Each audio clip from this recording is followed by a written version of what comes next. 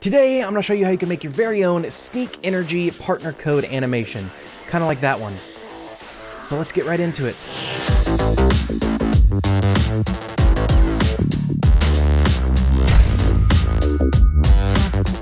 Hey guys, what's up? It's Bravity, and welcome back to another video here on my channel. Hope you guys are having a fantastic day. So today, we are doing another pop-up animation. These are some of my favorite videos to create. I don't know what it is about creating these pop-up animations like the G Fuel one I did, and then the Support a Creator one I did for Fortnite or Epic Games. These are so fun to create, and I don't know why. But today, we're going to be making one for Sneak Energy and all of you Sneak Energy partners out there, because recently on my G Fuel animation video, I got a comment from Benji DWJ that said, "Hey Bravity, if you have any free time, if you could make an animated lower third pop-up for Sneak, a UK-based alternative to G Fuel, that would be pretty awesome." And I love that idea because I've heard of Sneak and they seem to be an awesome company. So I want to create an awesome animation for those of you Sneak partners out there and not just the G Fuel partners. So today, inside of Photoshop, I'm going to show you how I create one of these pop-ups and design it inside of Photoshop. And then we're going to jump into After Effects and I'm going to show you the animation that I created for this Sneak Energy pop-up and just kind of show you how I did it if you want to create it yourself. But if you do not want to create it yourself, there is a free download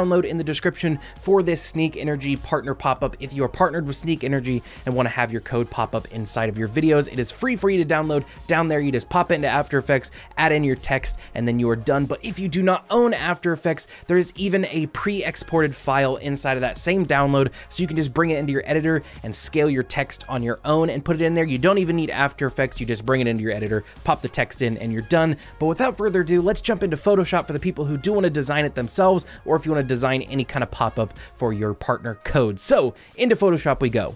Alright guys, so here we are inside of Photoshop, and as you can see, this is the finished design that I just created inside of Photoshop before I've taken it into Animate. So we're going to be going based off of this. So what we're going to do is we're going to create a new project here, a new file inside of Photoshop. There we go, 1920 by 1080. Beautiful. And the way I like to start out creating these pop-up animations is by grabbing some sort of background. So the backgrounds that I usually grab are from Pexels.com. It is a free stock photo and stock video website. Highly recommend checking it out. Link in the description. But you can just search a background on Pexels and get some really cool designs. I got this one right here. Let it load in. There it is. And it looks pretty cool. I kind of grabbed one that looked like it would match the Sneak branding a little bit. So I'm just going to rotate it like that. And now we need to cut out the shape for a pop-up. So we're going to go up here to our rectangle selection tool, and we're just going to select a cool little section of the background, just kind of like that. And now we need to invert the mask. So we're going to hold down Control-Shift-I. That's going to invert the mask so that we can cut out what we don't want. Make sure we rasterize our layer real quick by right-click, go to rasterize, then delete. And there we go. We've got our rectangle box for our pop-up that we can center up here. I'm actually going to scale this up just a little bit. Free transform, scale it up. Beautiful. And there we go. Next thing you're going to do is you're going to go onto the internet and you're going to get your logo. For example, we're using the Sneak Energy logo. So I just Google image search the Sneak Energy logo and just rip it off of Google Images. Get a really nice high quality PNG, preferably one with a transparent background. That is what I did. So if we head back over here, we can actually grab our logos here and we're going to pull them from this because I already grabbed them. So there we go. We got our Sneak Energy logo, and you just kind of want to position it inside of your box just like that. And you see our bunnies are kind of cutting off on the rectangle here. So we're actually going to free transform our rectangle and make sure it fits the logo inside. So just like that. There we go. Now what we want to do is we want to make our rectangle look a little bit nicer so that the Sneak Energy logo stands out a little bit more. So we're actually going to duplicate our Pexels layer down here, our background layer. And now what we're going to do is we're going to come over here to our colors, and we're going to select two colors that we like. I'm going to use kind of like these Sneak colors. I don't know if these are the Sneak colors, but I saw a flavor that looked like this and I thought it looked really good. So it's pink.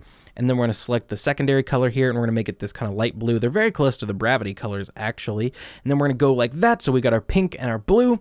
And we're going to double click into our duplicated layer that's on top. And we're going to go to Gradient Overlay. And we're going to overlay the gradient that we just created with our colors, just like that. There we go. Now let's go ahead and move around our angle here till we get kind of a cut in half horizontal like that. I think it's 90, negative 90. There you go. So it's perfectly cut in half just like that. That's exactly what we want. We're going to go ahead and rasterize our layer styles by right-clicking, go up to rasterize layer styles, and then we can mess around with our blending mode until we get something that looks cool. So make sure you're selecting the gradient layer, go up to our blending mode, and we can kind of go through these. I think Vivid Light was the one that I used, so that looks pretty cool. But you see, you can just mess around with like hard light. That actually looks really nice as well. Overlay, all right. Let's see, soft light. But you see, you can mess around with the blending modes here. I'm actually going to go with hard light. I think that looked pretty cool, and it makes the Sneak Energy logo stand out a little bit. Now we're going to merge our background layers since we're done here, so we can hold down Shift, select both of those, right-click, and go to Merge Layers. And now I kind of want to add a little bit of a border to our background, so we're going to double-click and go into the Layer Styles again, and we're going to add a stroke to this, and we want the stroke to be white. It is already set to white. Cool. And we're just going to kind of move it up like this a little bit. Beautiful. There we go. So now there's a bit of an outline around this. That looks pretty cool. I actually kind of added a bit of a colored background behind the test one that I did just so I could see a little bit better. So let's make a large rectangle behind this. Just like that. Move it to the bottom. Now we can see what we're doing a little bit better. So now it's time to create our text boxes. So what we're going to do is we're going to jump down here to our shape layer, and we're going to make sure we grab the rounded rectangle tool. We're going to go ahead and make sure we're not selecting on any other shapes. And we're going to draw ourselves a new shape here that's kind of the shape of a text box. So that is a little bit too rounded on the corners there. So we can go over here to our properties. We can mess with our rounded corners, maybe 30. That looks pretty good. So now we can position this in place and make sure we select a white color, maybe like a little bit of an off-white for our text box, just like that. And the way we want to make it look a little bit more like a text box is we want to add a drop shadow to it. So we're going to go ahead and jump into the layer styles here, select drop shadow, and that is a little bit too dark for us, so let's mess with the opacity a little bit, and there we go. Now we're looking a little bit more like a text box. Next up, we need to add our apply button, so we're going to grab another rounded rectangle tool, make sure we're not on any other shapes, and we're going to draw a nice little apply button just like that. As you can see, our button is rounded way too much as well, so let's go up here to our corners again, and let's maybe round these to 30. We're going to round them a little bit more than our text box, so that looks pretty good there. And go ahead and line it up to where it's even with your text box. Beautiful, just like that. And let's make it a nice pink color. I think I did like a bit of an off hot pink, kind of like that for the test one. There we go, that looks pretty good. And now we can type out the text, apply. And let's go with Roboto. I really like the Roboto font, just like that. Change the color to white.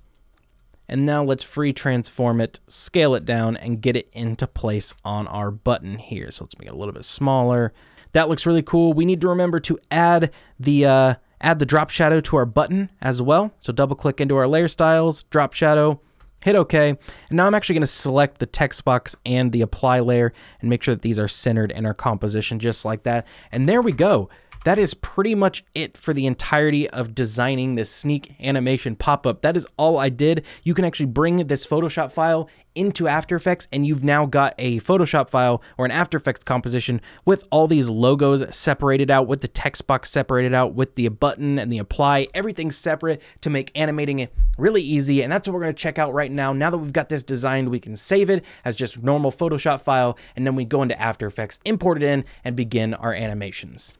All right, guys, so here we are inside of After Effects, and we can take a look at the animation that I did for the sneak graphic. So when you bring this in, it's going to ask you if you want to bring it in as footage or as a composition. You want to make sure you bring it in as a composition so that you have all of your Photoshop files separated out so you can animate them all specifically. And we're going to go frame by frame here, and I'm just going to show you the kind of animation that I did. So for the background is just a basic scale animation. You can just see it scaling in from nothing, just like that. Then for the logos, I have the text logo just kind of dropping down from the top just like that. And you can see it comes out from behind nothing. And the way you do that is using track matte. So if you see, if I turn on this solid here, you can see there's a green solid that is coming out from behind the sneak there. The sneak comes out from behind that green solid. And then you see the green solid is next to the sneak logo, and the sneak logo here in the track matte is set to alpha inverted matte. And that is the way you make it come out from behind nothing. It makes that green solid go invisible, and then the sneak logo just comes out from behind nothing. Then the bunnies here are just kind of scaling in after the sneak comes in with a little bit of an animated rotation effect, just like that. Very basic. You can animate one of these and then just copy your animation to the other one very simply. Then for the text box animation, this one's a little bit different. As you can see, we got the rounded rectangle here, and the way we did it is we just want to set our anchor point to be over here on the far left side. You see, you can grab the anchor point with this tool here, and you just move the anchor point around. And once you've done done that, you can then scale up your box from 0. So if we drop down our animations here, you see it's just a basic scale animation. And if you uncheck this box right here, it'll uncheck universal scaling, so you can just scale it along this horizontal axis, and it scales out from the anchor point that we set over there. So it just scales out just like that. Beautiful. And then the apply button is just a basic, just kind of scale up just like that with the text inside. Just a basic scale animation. And that is all the animation is, other than the text that I'll cover in just a second. As you see, all animation is just very basic, either just scale or position dropping down, but everything together is what makes it look crazy and complex. For the text animation, that is a little bit different. If we head into this composition here, you can see we've got our text just kind of writing in. And the way you do that is you just grab your text tool and type out your text as normal. Take your normal text layer and head over to your effects presets here and go to animator presets. Go to text down here, drop that in. Then you want to go to animate in, drop that down. And then you want to find the effect called fade up by characters. So each character is going to fade up on its own. And when you drop that onto your text layer, if you hit your drop down here, you'll see you'll get a new drop down called animator 1 inside of the text. So drop down text, you'll see animator 1. Then you want to hit the range selector drop down, and you'll see you've got 2 keyframes here that you can then move around. And based on how you move around these keyframes is how quickly or slowly it's going to type in your text. So you see the text just fades up by character between these 2 keyframes right there. And that is it. That is all you need to make that typewriter effect where it just kind of comes in by character. Just like that, boom, you've got an awesome sneak energy animation, or any animation for any company that you want to have a code animation with.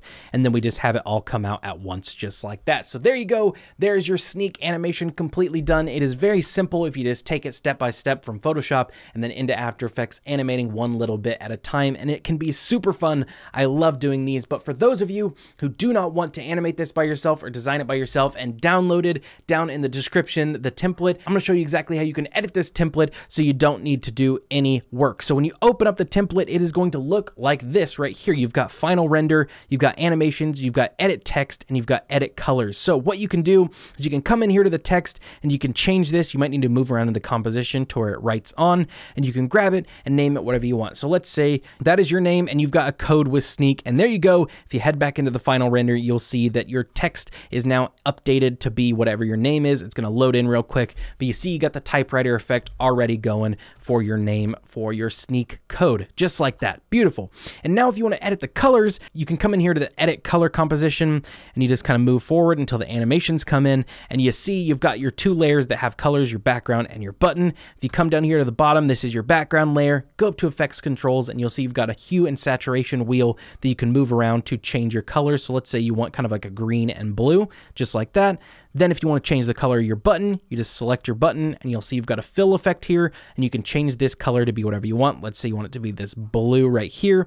Beautiful, just like that. So now you've got a blue and green effect with a blue button. Head back into final render, and you've got the God Gamer with a green and blue background and a blue button. The button will still go gray even if you change the color. So as you see, if we let it load, once it clicks, it's going to click and turn gray. It'll still do that even if you change it to the blue color or whatever color you want. And when you're done customizing it and you're ready to export, you just need to go to final render and make sure you're on this composition. This is where you need to be when you go to render, and then go up to composition and add to render queue. Once you've added it to the render queue, come down here to where it says lossless in blue, click on that, and make sure you change the format from AVI to QuickTime. Once you change it to QuickTime, go to RGB and change it to RGB plus alpha. The alpha channel is just going to make sure you have that transparent background so that you can put it over your footage and you don't have a black background.